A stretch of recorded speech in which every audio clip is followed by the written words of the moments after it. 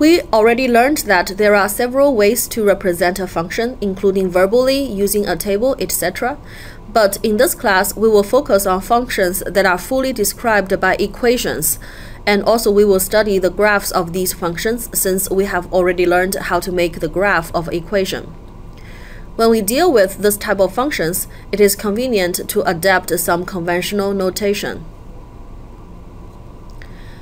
So for this equation that describes how the area of the circle can be determined by the radius of the circle, when we look at it as a function, the radius is the independent variable or the input, and the area is the dependent variable or the output.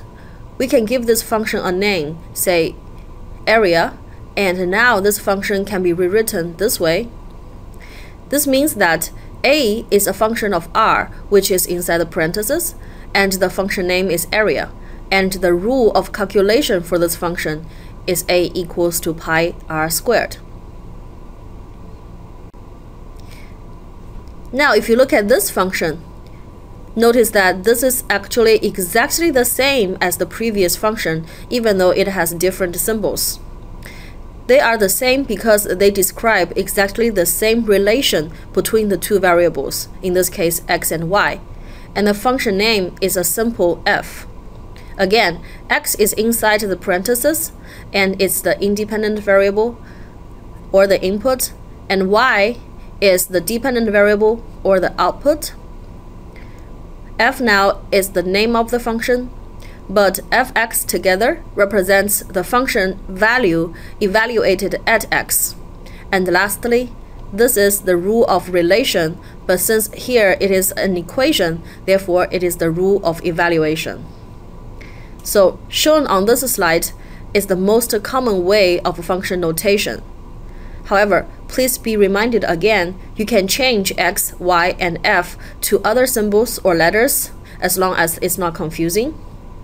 And once again, this is the same function as the previous one because they describe the same relation.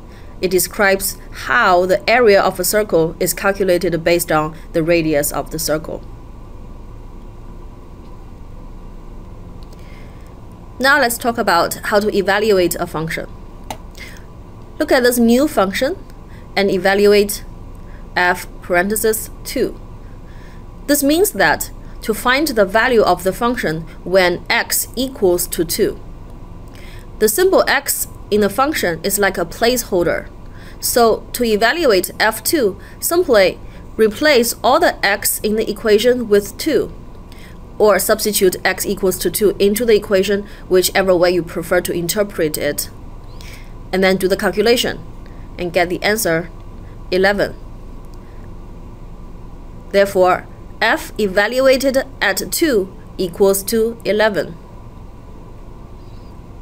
If you are asked to evaluate f at t plus 1, you follow the same rule and replace all the x with now t plus 1. Do the calculation and rearrange and get the answer. So the function f evaluated at x equals to t plus 1 is t squared plus 4t plus 6. Or even to evaluate fx minus 1. Again, the same function name means that you need to follow the same calculation rule, which is governed by the given equation. So we do the same thing and substitute all the x with x minus 1 and get the answer, x squared plus 2.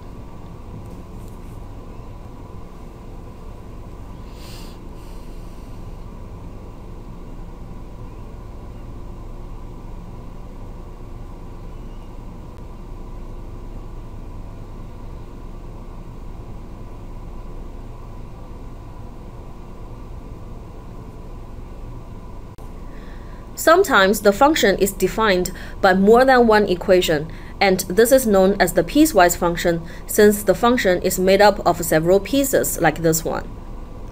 Pay attention to these notes here.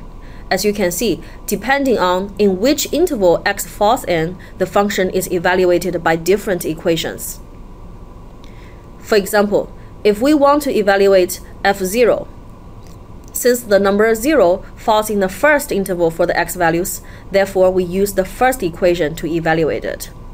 0.2 times 0 to the second power, and that equals to 0.